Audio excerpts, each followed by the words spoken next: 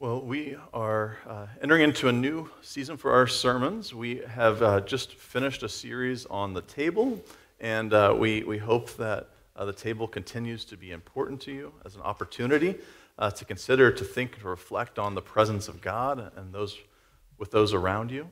But we're making our way towards some special occasions. So we've got Advent coming up at the end of the month.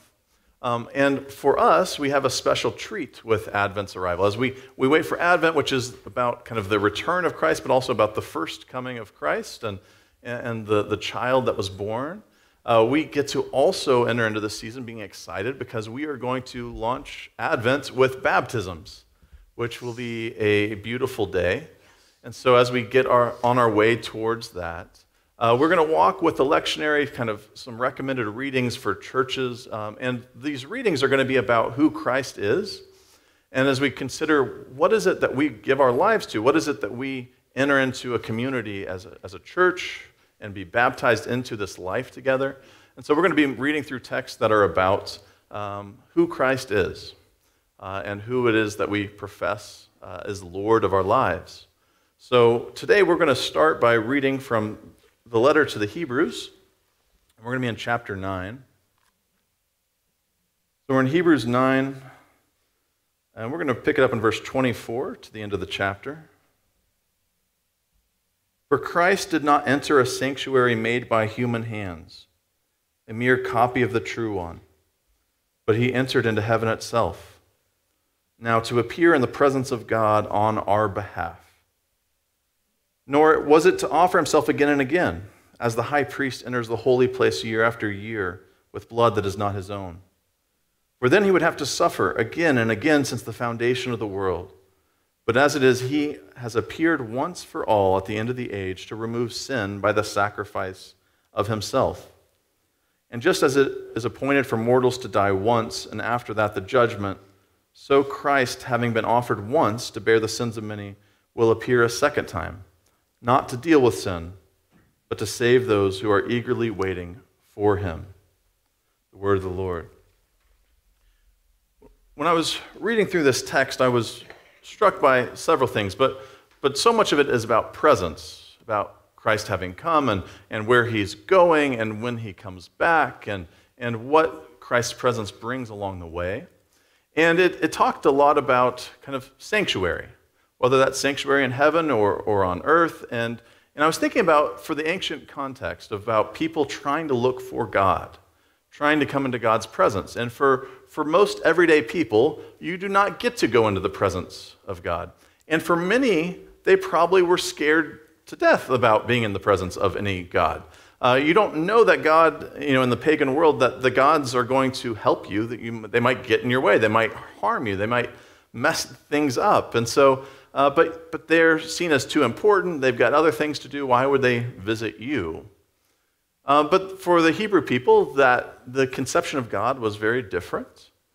And so they have a lot of stories in our Old Testament about meeting God in unexpected places, and many images about how God goes in front of them. And so maybe you think about Moses and that fiery bush, that thing just on the horizon that maybe catches your eye and is worth going and exploring and finding God there. Or maybe it's that God who brings you out of Egypt, and you've got the pillar of cloud by day or the fire by night, the thing that guides you in the wilderness of life. And eventually, they're trying to figure out, how do I honor and celebrate God's presence in our midst? And so they develop the tabernacle of God's kind of moving presence among them, that, well, God's not going to stay in one spot. God's on the move, and we're going to move with God. And so God's seated on the kind of the seat on the Ark of the Covenant, and God travels with us. And eventually, as they settle down into Israel, they start thinking, well, we've settled down. God should have a really nice house. And so David has this idea, we should build a temple for God, and then Solomon's the one who gets to build it. And so they design this place where the outside nations, they could enter into it so far. The women in the story could enter into it so far. The men can enter into it so far. Then the priests. And then you get to the Holy of Holies, and you rarely get to go in there, but at some point, chief priests get to go in there. And it's this kind of concentric circles of how close do you get to God. And so it's not something everybody experienced of getting to go to the Holy of Holies. That was, off limits. And even if you did go in there, it's scary. What might God do? It's unsafe if you were unclean. You need to be clean when you enter into God's presence. And so into that world, we have the story of Jesus coming, and Jesus kind of shattering some expectations. And we see Jesus saying, hey, God is here now. God's kingdom is near, and he goes before me. And we start thinking about God in all sorts of places. And I think about, for us, we're not altogether different from the ancient world and the ancient people. We think of certain places as being special, right? If you had a meaningful spiritual experience, that place means something to you. That might have been on a retreat. That might have been on a vacation. That might be a specific spot, a specific pew, a specific place in a church. But there's moments where God felt present here. This is where God is. And so one of the things that we're excited about for the baptisms and such that we've got coming up is if you'd like to come help us decorate on November 20th, we're going to be decorating our sanctuary for the Advent season. And it's always a joyous occasion. And if you'd love to come help us, we'd love to help prep the space that maybe God is experienced for somebody in that season. And we're here in the chapel today in the Pope's Hall, and maybe this is a place where someone has experienced a moment, just a little glimpse of God in our midst. One of the things that I love right now is that weekly we can also extend that into a different place, that God shows up around a bunch of dinner tables, God shows up in a kitchen, that those are sacred places too, that God's presence is in a lot of places. It's not just kept secret in one particular spot.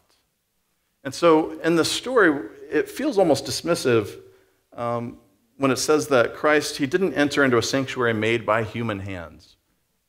It wasn't manufactured. No person put the place together. And we think about when it comes to food, and we talk about, is it organic, or is there any kind of modified foods? And we kind of get that idea of man, it seems pristine, it seems clean, it seems healthy, it seems great if it hasn't been touched by us. But Christ didn't just enter into a sanctuary that we built, just our own things, but into heaven itself. And there's this picture of some reality that's beyond just what we see and what we hear, what we touch, what we taste, that's right now. And I don't think it's meant to be dismissive that all of these sanctuaries made by human hands are bad, but there's a reality beyond it. There's something that we have to see beyond what we see in front of us, that heaven is a place, is an experience, is a reality that sometimes merges and comes together with us.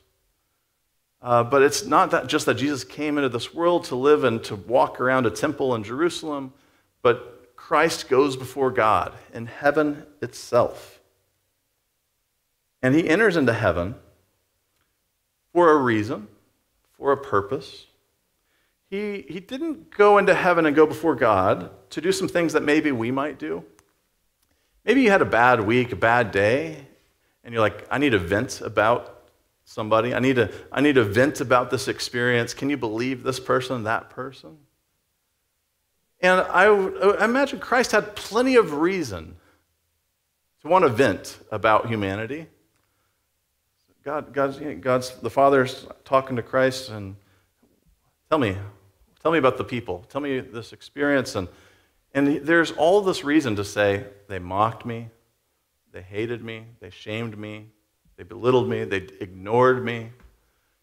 But instead of belittling us, the story says that Christ shows up in God's presence in heaven itself on our behalf. On our behalf. And I wonder how often we resemble Christ on that measure. How often do we go about on people's behalf, speaking positively, speaking for somebody else? Instead of cutting them down, making them small, maybe to make us feel tall, of how do we speak on others' behalfs? Because that's how Christ operated in the world. That's how Christ continues to operate even in heaven, is to speak on others' behalf. And it can be hard when you've had that bad day, when you've had that bad experience, that you want to speak ill of somebody. It can be hard to take a vantage point of love, of hope, of joy, of patience. And so I think about how Christ inspires us. That may be a first step for us if we're trying to figure out, how do I enter into someone's presence and be on their behalf and not belittle them? Maybe it's just imagining prayer as that time of going into the sanctuary with God and saying, God, I gotta practice being on behalf of somebody today. Because I'm having a hard time. I'm having a hard time with this person. I'm having a hard time loving them right now. So I'm just going to show up into your presence and try to speak on their behalf. And it might not be easy for me, but God, please help me. Help me speak on their behalf. And something about trying to go into the presence of God and speaking for others and not just for ourselves does reshape us. And clearly it's possible because Christ goes before us, speaking on our behalf. He shows us what love is. He shows us what hope is. And so we're just trying to follow suit. How do I walk through this world and into heaven itself on others' behalf? Not tearing them down, but building them up. And so we hear a little bit of how Christ is on our behalf. It's not all encompassed, but there's a specific moment that it's going to stress in this text. What I like is this text has this hypothetical. It says, hey, Christ didn't come this way. Here's how Christ comes. And so it paints a picture of two kinds of sacrifices, of two kinds of moments. If you imagine the temple, imagine the sanctuary. For the average person in Jerusalem, what you're imagining is the high priest on the Day of Atonement. They're going to go make some animal sacrifices. They're going to go into the temple, into the sanctuary, into the Holy of Holies, where it's something like heaven. And we don't get to experience ourselves, but they're going to experience it for us. And how is that going to go? We're going to tie a rope around them and hope that they make it alive back out of the Holy of Holies. We're not quite sure how this is going to go. But in this picture, the high priest has to make an offering. Well, as you get older, maybe you realize, well, every single year we make this offering. And it's the cycle that never ends, that we offer up our confession, we offer these animals, and at the end of this kind of liturgical year, you have the sacrifice, God's forgiven you. Sometimes there's the thing about the goat that goes off to the wilderness and all sorts of things, but it's a repetition. It's a cycle. When I mentioned earlier the lectionary is a kind of scripture reading cycle. It's something that you do over and over. And the writer here in Hebrews wants to be very intentional about what Christ's sacrifice was. If you see it like this Day of Atonement thing, of like that forgiveness, that Christ doesn't need to keep getting up and down off of the cross. That it's a one-time moment, a one-time sacrifice. That we don't need to keep putting Jesus back up on the cross to have some sort of new renewed kind of experience of forgiveness. And so if you've been used to this repetition and cycle, you're like, okay, well, that was great, that happened then, but what about all the sins I've had this year? What about the next ones? What about the next ones? Are those forgiven? And the writer of Hebrews is like, hey, one time, one sacrifice. And part of what makes that sacrifice different is it wasn't the sacrifice of something else, but the sacrifice of yourself. That Jesus sacrifices his own self, not something else, and he brings that to the altar.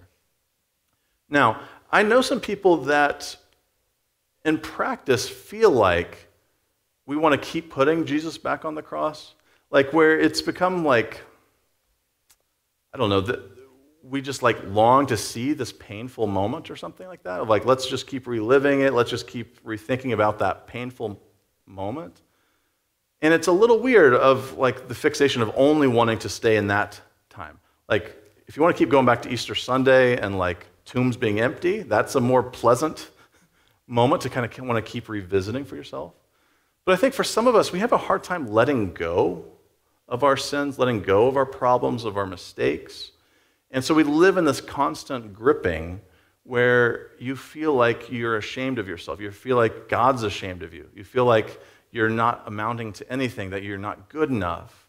And so we just want to keep Jesus on the cross forever. Just as long as he stays up there, because I've just been so bad, I'm not worth anything. I need forgiveness. And we live where we just want to keep Jesus in a perpetual sacrifice. As opposed to, in this story, where it says, hey, he dealt with it. He dealt with the sin. He doesn't have to go back. It's not a repetition.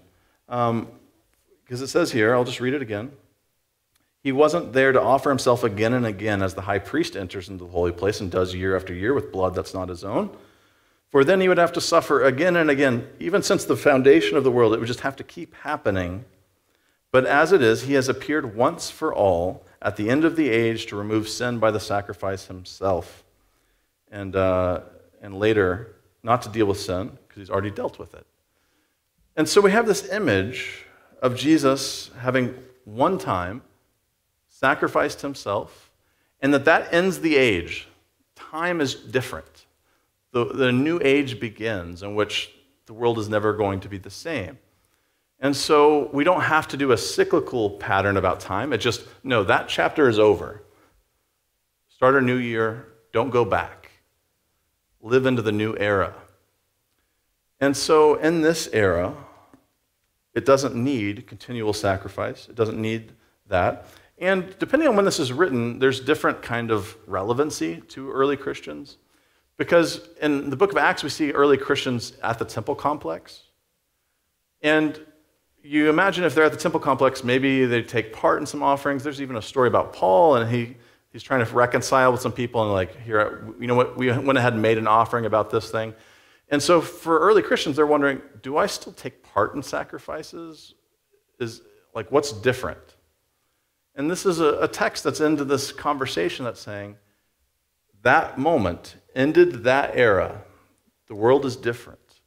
You can go forward not fretting about it anymore. Don't be anxious about this. Live into this new experience.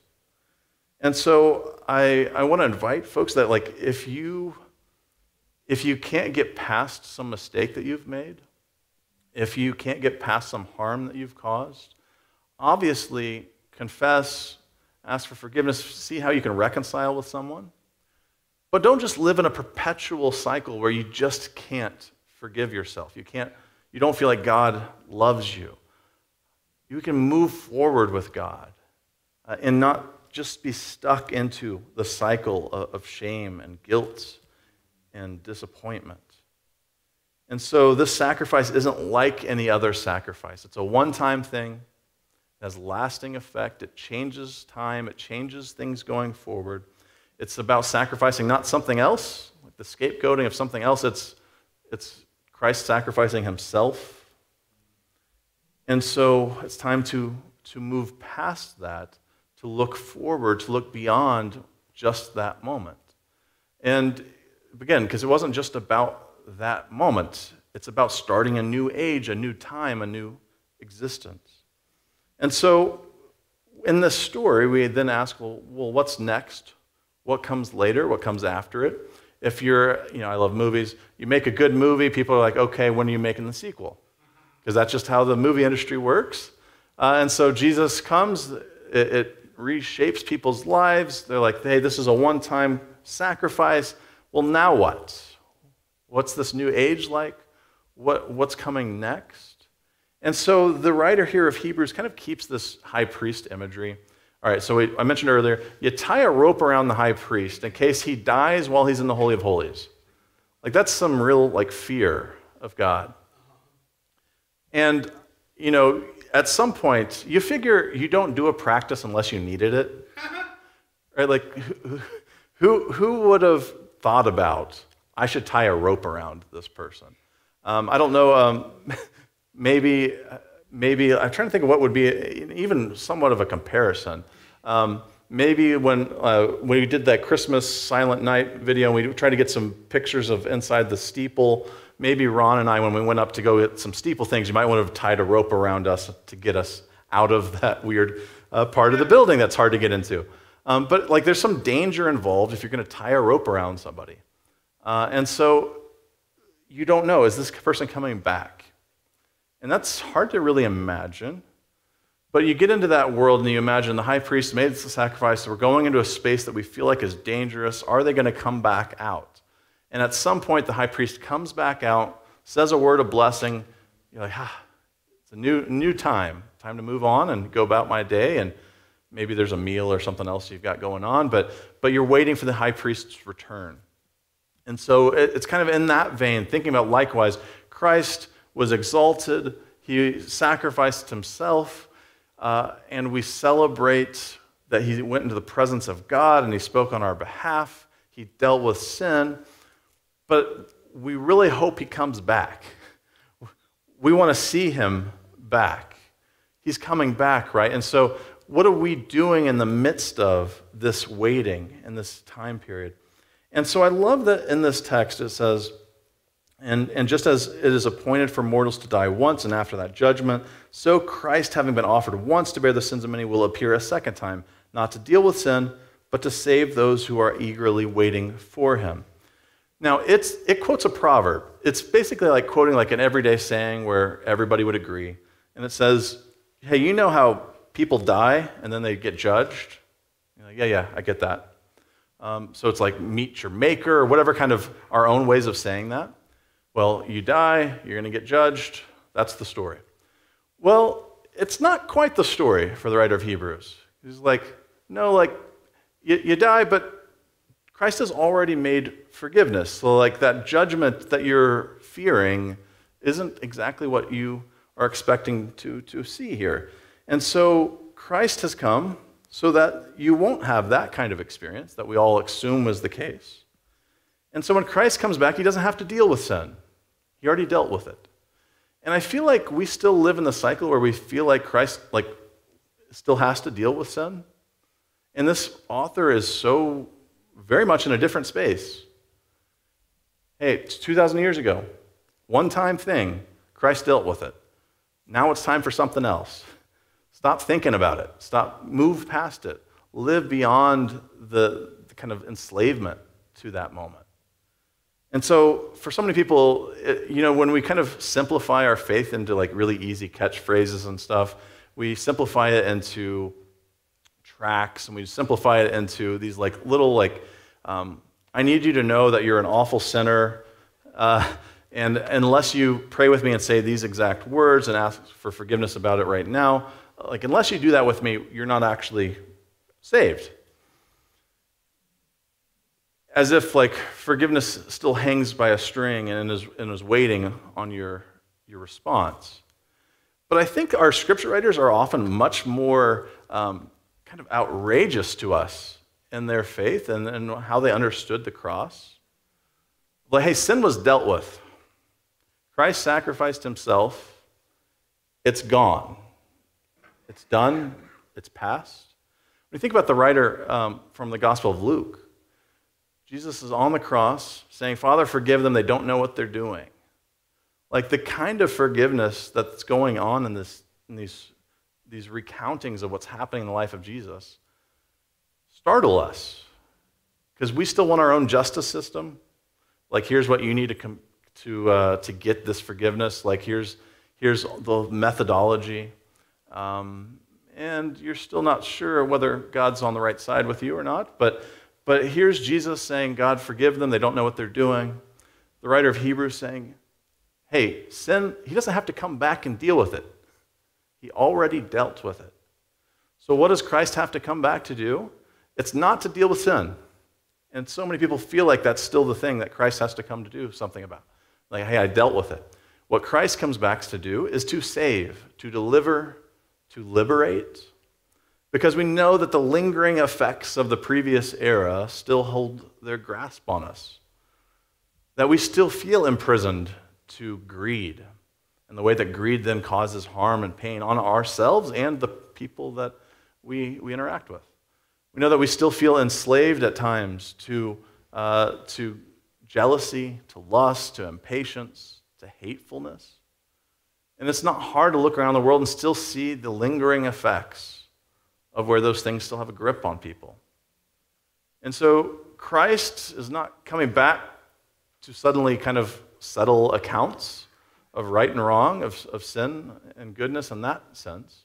Christ is coming back to reign and set free, to liberate from bondage, from slavery, so that we might fully live into a new reality, one that was inaugurated almost 2,000 years ago. And so, what kind of waiting is it? It's not the waiting of like, hey, when you die, you're going to meet your judgment, and I hope I'm in the right spot, and I'm afraid, and is God on my side or not? You're waiting eagerly because you're hopeful. Christ is coming to save, to deliver, to liberate, which is not the same feeling as Christ is knocking at the door ready to punish you. Oh no, did I answer right or not? Christ is coming to set you free. And so when I read through this text, it gives me a lot of hope because it is a picture of Jesus that does take away chains, that takes away things that hold us down. You know, there are so many people who do, they just can't get past whatever things they've done wrong. And it's hard to get past those things. That's why we need liberation. Like, our body remembers things. So there are things that just, you can't help but go back to moments of pain in your past. And we need some sort of deliverance from that. We need some sort of freeing. But it's not that Christ is counting, oh, here's all the mistakes you've made. Oh, well, here's some good things. Keeping a tab on you. Christ wants you to be free, wants you to live, wants you to have life. And his return is not something to fret, but something to rejoice about, something to celebrate, something to be excited for. And so when I think about the path to baptism, when I think about what it is to be the church, like, what is it that your tone, your spirit, is one of eagerness? Like, does that characterize the church? Are we eager? Because it's easy to be pessimistic, it's easy to be ashamed, it's easy to feel guilty, it's easy to feel all sorts of things. But I was really struck by that phrase of people waiting eagerly for Christ's return, so that people might be liberated, delivered, set free. And so when I think about, well, in the meantime, how do you eagerly wait for Jesus, for that liberation, that deliverance? And it looks like making some places that look like heaven. You know, we do our best to build up some places that give people the experience of heaven on earth. One of my friends who's came and preached with us on a couple occasions, usually when I'm sick, but Jamin, I love his church community. Their motto is "In Jackson as in heaven," and I like that phrasing. But how do we give people the experience of heaven now? The experience where Christ's freedom and liberation is felt. And I hope that our worship services give that feeling, that you are free, that you are liberated. And I'm so grateful, so excited the last 3 weeks as we've gotten to launch with Cafe Connection, that we have a space where people can walk in and experience, hopefully, a little bit of heaven on earth, a little bit of something that's not the ordinary, not the everyday, something that gets your vision past whatever you're seeing into something new. And there's just such beauty in giving people that moment.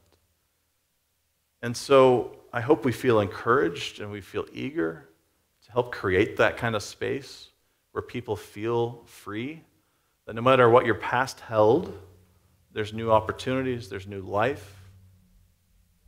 We're not going to just keep counting all the problems, all the wrongs. We're going to just live.